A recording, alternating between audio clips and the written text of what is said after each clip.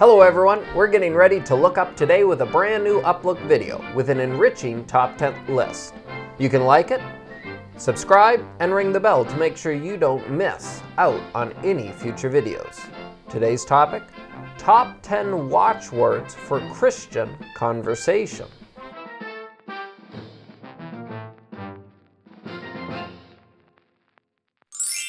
Philip Strong wrote the following: "The boneless tongue, so small and weak, can crush and kill," declares the Greek.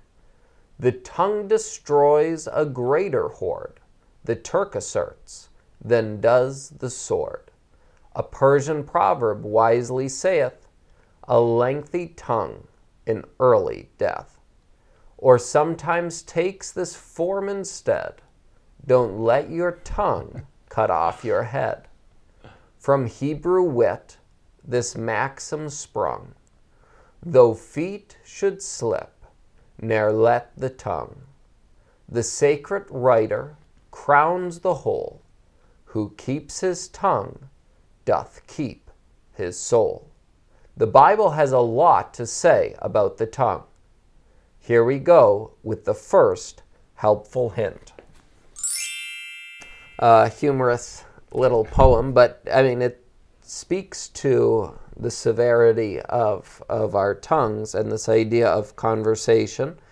So number one, speech is a precious stewardship for which we will give account. The humans are the only creatures on earth with the ability to speak. And so God considers that a stewardship.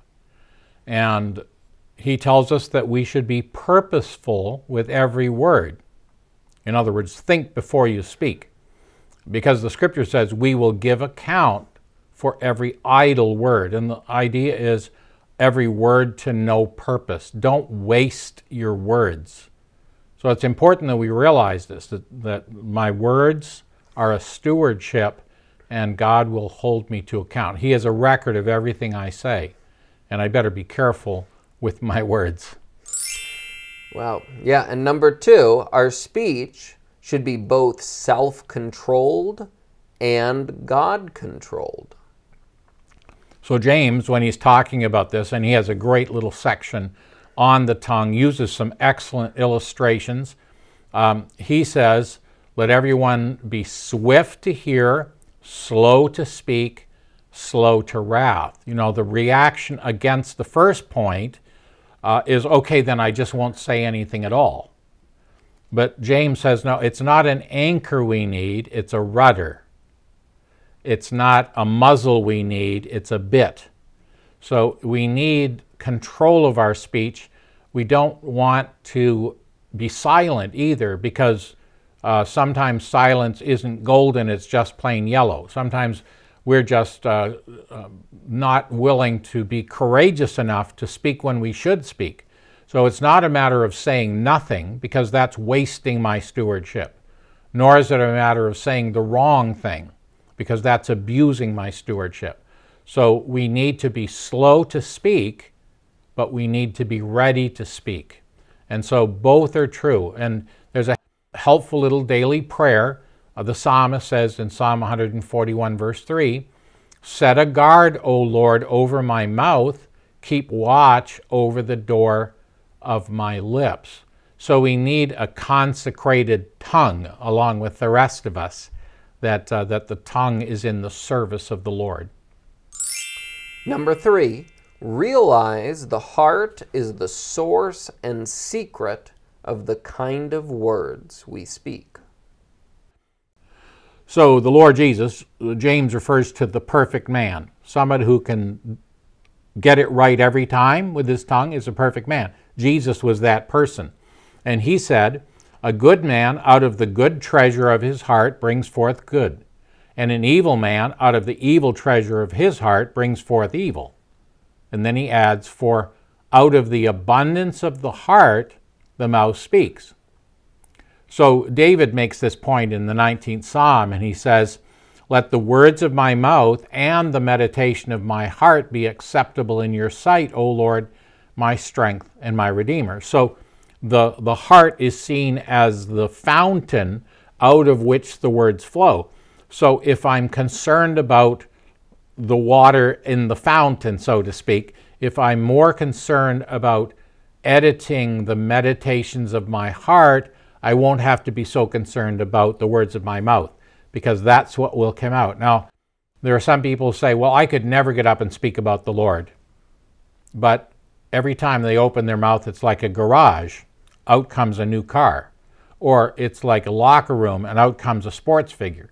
Their heart is full of automobiles or full of sports, and so out of the abundance of the heart, the mouth speaks. Likewise, if I'm constantly gossiping and thinking about people, when I open my mouth, that's what comes out. So I betray myself. The tongue is the index of the soul, and it tells what's going on inside. So David says, Lord, help me control the meditations of my heart as well as my speech.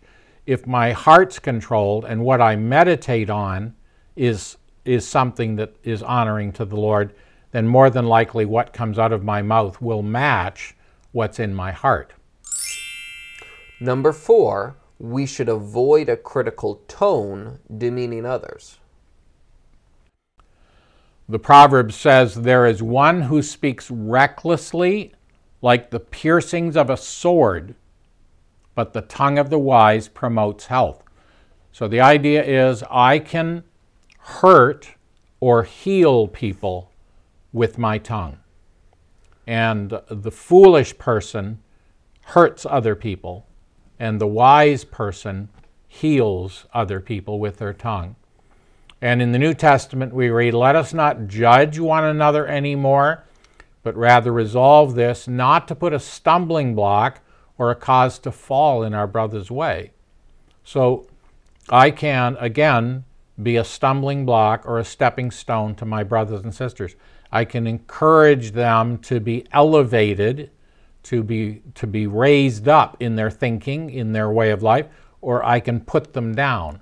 And again, we see fathers and mothers speaking evil to their children, telling their children they're stupid or this or that. No wonder the children come to think of themselves in that way. Now, it's not helpful simply to gush about people, you're the greatest, you're the most wonderful person. That's not what we're talking about, giving them false praise. But to speak the kinds of words the Lord speaks to people, and to let them know how valuable they are to Him and the purpose He has for them, to speak words of blessing on people instead of hurting them with words of criticism and harshness. Number 5, we should practice honesty and never lie to one another. Right, Ephesians 4:25, putting away lying, let each one of you speak truth with his neighbor, for we are members one of another. It's a self-inflicted wound if I lie to other believers. I hurt myself, because trust is so important between brothers and sisters. So when I lie, I undermine my own standing. People don't take me seriously when I do speak the truth, because I have an inconsistent record and they're not sure whether I'm telling them the truth this time or not. So in the Old Testament, a prophet, if he didn't tell the truth 100% of the time, he was executed, because God said, I want people to be able to trust what I say. Well, likewise, among God's people, we need to be able to trust each other. So we should always speak truth with our neighbor. Number 6, we should be thankful, relinquishing our right to complain. Everybody has problems, but to inflict all of my problems on somebody else who already has their own problems on a regular basis is not a wise thing. And Paul, writing to the Corinthians, 1 Corinthians chapter 10, uses the illustration of the children of Israel in the wilderness. And the word that's often used about them is murmuring. Now, murmur is onomatopoeia. That's a word describing its sound. So beep and honk and hiss and pop, these are words that are an approximation of the sound they make. And that's what murmur is. If you walk by a crowd of people who are complaining and negative, it sounds like murmur, murmur, murmur, right?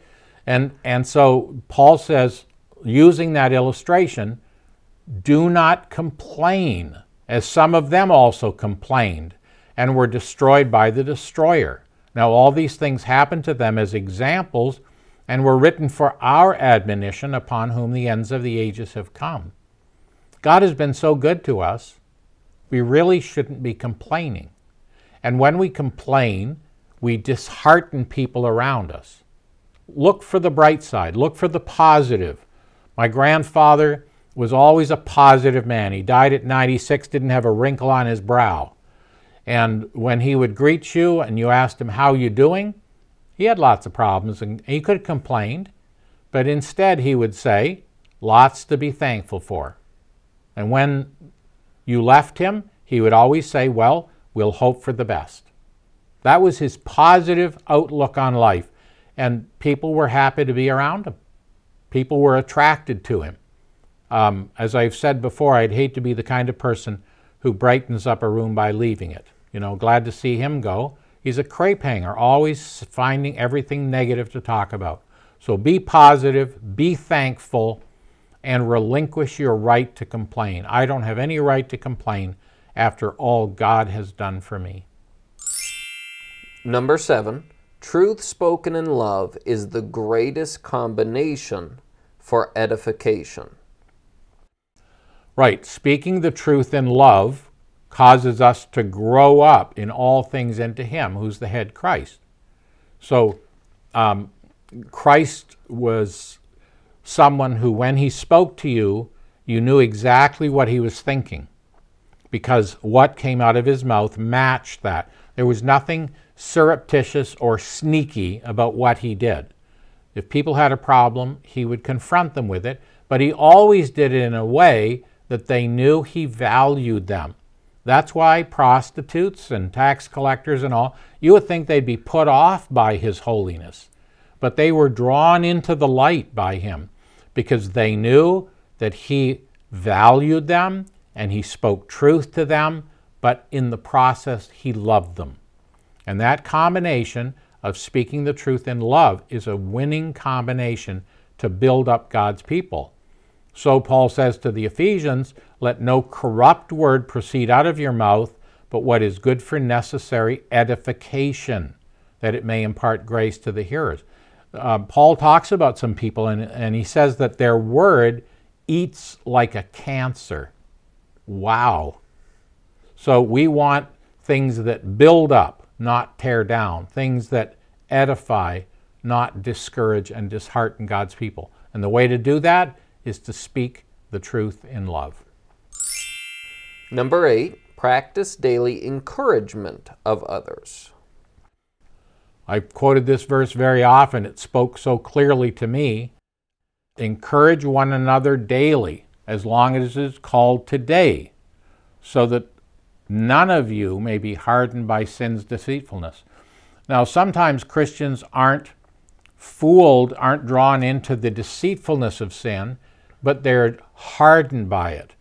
In other words, life gets so hard that they become hard in the process. And the way that we keep people from getting hard is by giving them words of encouragement.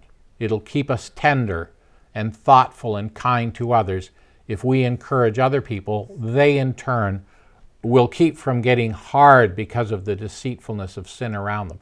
This world is a hard place, and the way we keep from being hard is by encouraging one another. Number 9, reverence is crucial in an increasingly secular age. I don't do it, but you hear the comedians, you hear the news reporters, you listen to the politicians, and the world is becoming cruder. It's becoming harsher. People are more ready to say negative things and to criticize and to make jokes of people. And the scripture says, avoid irreverent babble, for it will lead people into more and more ungodliness. And again, Paul says, let there be no filthiness, nor foolish talk, nor crude joking, which is out of place. Instead, let there be thanksgiving. So there are out-of-bound territory to God's people, and we shouldn't be involved in these things. Instead, we should be thankful.